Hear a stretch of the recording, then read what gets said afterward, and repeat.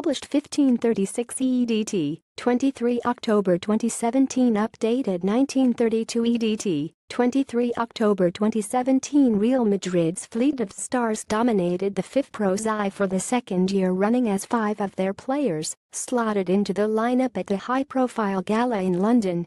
Cristiano Ronaldo, who saw off competition from Lionel Messi and Neymar to retain the Men's Best Player award and cement his status as the world's best, was an obvious choice in the XI.He was joined by teammates Sergio Ramos, Marcelo, Toni, Kroos and Luka Modric, who coincidentally were all named in the 2016 Best Team.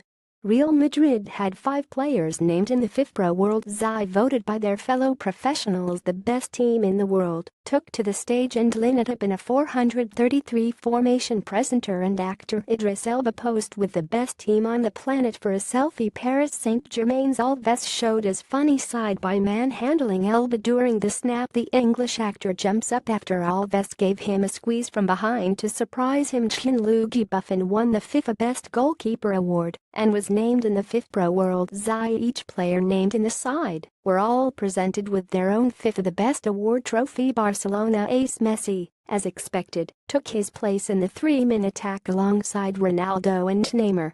Formation 433 Gianluigi Buffon, Dani Alves, Marcelo, Sergio Ramos, Leonardo Bonucci, Luka Modric, Toni Kroos, Andres Iniesta, Lionel Messi, Neymar, Cristiano Ronaldo. Juventus goalkeeper Gianluigi Buffon, who was voted FIFA Best Goalkeeper, took his spot in between the sticks of this ultimate dream team.